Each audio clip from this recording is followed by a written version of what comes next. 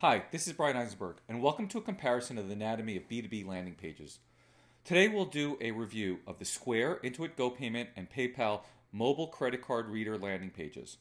This is a far from exhaustive review because I only have a few minutes to kind of go over it in this presentation, but I want to give you some of the thinking frameworks and processes that I use when I evaluate landing pages.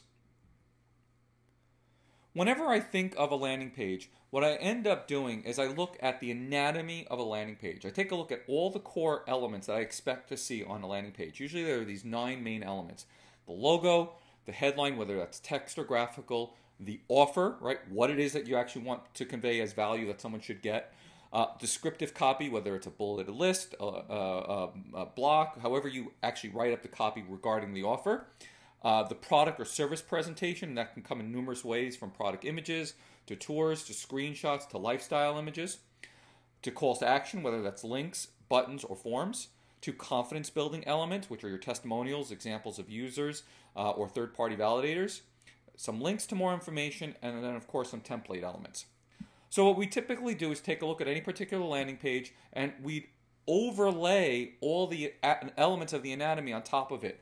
And without looking at the page now, without the details to kind of convey to confuse you almost on what the page is actually doing, this kind of gives you a better sense of what is laid out in what location. So we're going to do the same thing for each of these different landing pages. And then we're also going to take a look at it from the 5 dimensions of each element that actually matter. Is the element most relevant?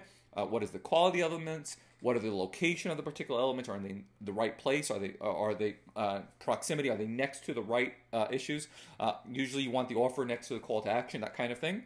And then of course, is it prominent? Does it stand out? And so we'll look at some eye tracking related to that. So let's start with the Square page.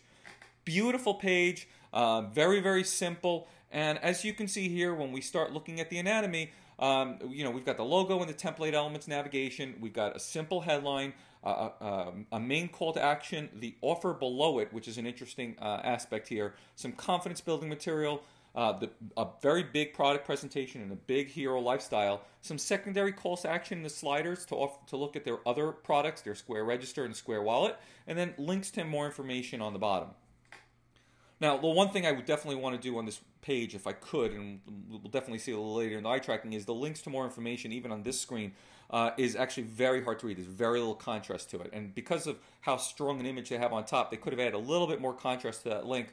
For the person who isn't so spontaneous and wants to dig in for more details, they could see the links on the bottom to dig in more details. The only other things here to really click on if you need more details is to click on top of the offer. There's that little arrow next to the copy. So I definitely would have wanted something in case someone needs a little bit more details about this and not so spontaneous, that they have a chance to dig in. Now let's look at the PayPal page. Again, a beautifully designed page, very simple. You see very clearly what the product presentation is.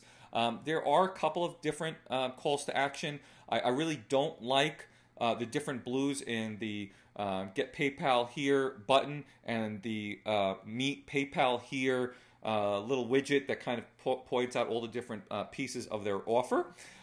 So again, here as you look at it, you can see it's a little bit more complex than the one, even though it's actually kind of simpler looking than a Square image, because it's not using a lifestyle image across the screen the same way that Square is. So here's the logo, the template elements of navigation, the headline, descriptive copy, the call to action. They've got 2 of them there. The product presentation, the offer below, again, some confidence building material, some links to more information, and then their template elements. Now let's look at the Intuit GoPayment. Now this is an interesting page. I think this page is definitely designed more towards the humanistic personality. It's a lot more about the people. It's not just a hand holding a phone. You actually see people communicating.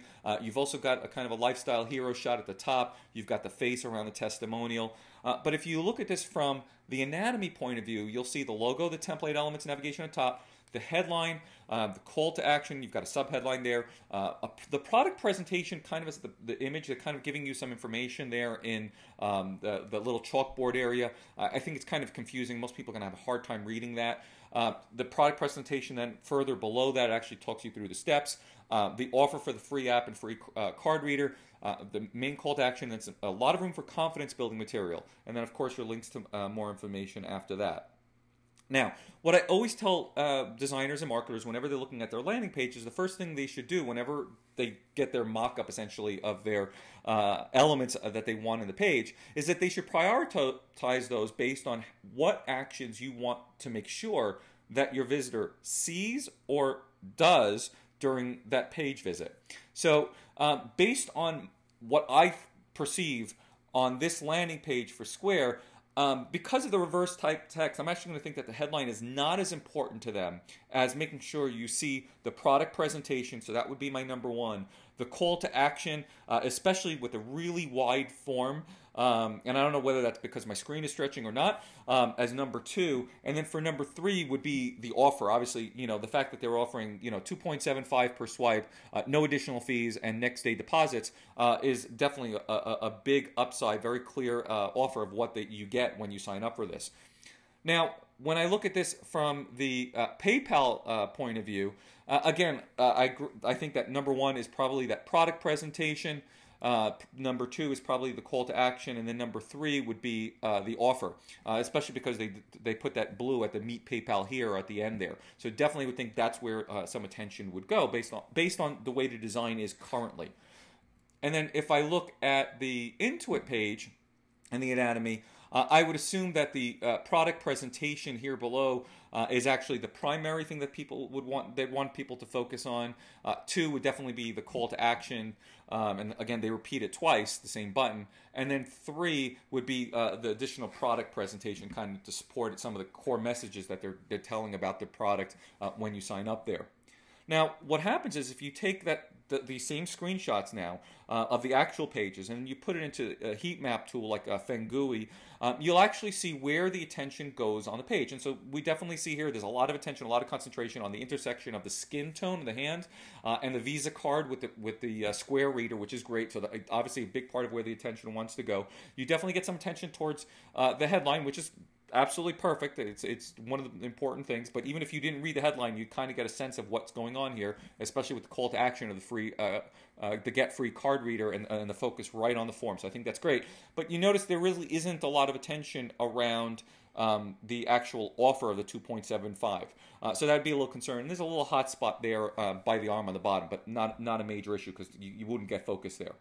So again, when we overlay this in terms of where the priorities are, right? Again, you can see one, product presentation. We've done a pretty good job. I might have wanted to see if I could figure out a way to get the Square reader maybe a little bit more of that heat map, but that's still okay. A lot of attention on the call to action, which is perfect. And then number three, which was our offer, it's kind of getting it off to the side a little bit, but at least it's nearby. Not perfect, but pretty good.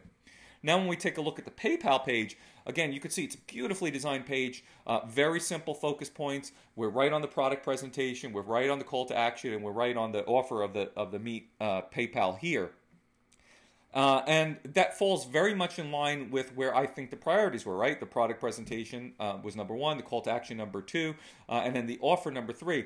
But I would have thought they would have liked to have focused on the fact that they actually have a lower swipe rate of a 2.7%, not 2.75, and they also offer more payment types than anyone else. Actually, they have a link that compares all the different solutions on the page, and that's practically invisible unless you really try to dig in here. And I think that is one of the biggest value points. So I think they missed it a little bit by making the focal point too much on the Meet PayPal here, which doesn't say much and doesn't really guide them along to the other benefit points. Now, when we look at the Intuit page, again, we're going to see a lot of attention on the call to action buttons, a lot on the face. That's very typical. Whenever we see faces, there's going to be a lot of attention there, and then some towards the headline. But there really isn't any focus on the product presentation at all, either one. Definitely there's focus on the call to action buttons on both of them, which is great. And then the third one they would suspect is the product presentation on top, which gets very, very little focal attention. It goes back towards the confidence building material, which again, if you're focusing on the slower decision makers and that's their audience, then Intuit's done a really good job here. The last thing I'd want to take a look at is evaluating the page from what I call my Conversion Trinity aspect, right? Is it relevant to what I'm looking for? Is it really speaking to the audience? Do they understand why the particular company and the landing page is the right solution for their needs, understanding the value, and have they built enough confidence in order to take that next action, and is it obvious what action they need to take next. So when we look at all the different parts of the pages and we compare them, the headlines, I think they have different styles. I think Intuit probably goes a little long with the headline and sub-headline. I think both the PayPal and Square are straight and to the point, very simple. From an offer perspective, you look at Intuit's with their free app and free card reader, just a small fee per swipe, no monthly fees, no contract canceling time, view pricing. They don't really go into a lot of details on the landing page, so it's a little vague. PayPal has lots of those little widgets next to that Meet PayPal, that blue Meet PayPal, with lots of little details on there. They have a lot to offer. And Square just keeps it nice and simple. Sign up and get a free mobile card reader, $2.75 per swipe, no additional fees, and next day deposit. Kind of right straight to the message without going overboard. And I think they've done a great job here. From a call to action perspective, Intuit gives you two give it a try buttons. They don't want you to miss those.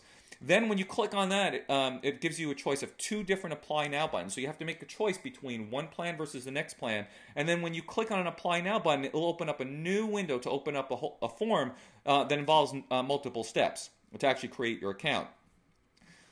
PayPal, and in each of those steps, by the way, it gives you a chance to lose somebody. PayPal has a Watch How It Works button, so they have a video overlay that opens up if you click on it, so I think that is fine. Then they have a Get PayPal Here button, which overlays and opens up for a mobile number to be inputted for a Text Me Link button, and then you have to go through the whole process of setting up a PayPal account. So that's a kind of an interesting approach, a good halfway approach, and not as confusing, I think, as Intuit's, with lots of different decision points before you get started. In Square, they tell you get your free card reader, and then they have a simple form right on the home page and on the landing page for email, password, and to confirm your password form fields. That's it, and that gets you started into the process. Then they ask you, where do you want, and this is part of the next step, the sign-up process. You fill out the form, then they ask you, where do you want your reader to be sent, and they then go on to complete your business profile. So they simplify it up front, gather your information, and then move you along. Intuit, on the other hand, you click one button, then you have to choose a plan from different things, and then you have to go through multiple steps, and all they tell you is next. You don't even know how many multiple steps there are. PayPal, you have to download that link to a phone, then you're going to get that link onto your phone through a text message. You have to download the app, and then they're going to walk you through the process. So again, a little bit better than Intuit's, but not as simple as the Square.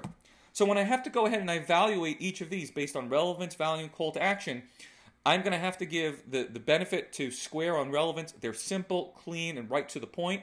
From a value perspective, I go back to Square with an A-. There's a lot more details people may want to find out. They don't make it really simple to find that out, but they certainly make it simple and clear enough that most people will figure out exactly what it's for, and especially with all the buzz around what they're doing and other people seeing the Square Reader, I think they're probably okay with where they're at. Again, even though they could probably do a couple of tweaks. And then from a call to action perspective, Square, hands down, makes it nice and simple to look at. So go ahead, take a look at your landing pages. You can use these different processes to go ahead and improve your current landing pages, and especially if it's for a complex sale like these. Thank you very much for paying attention today.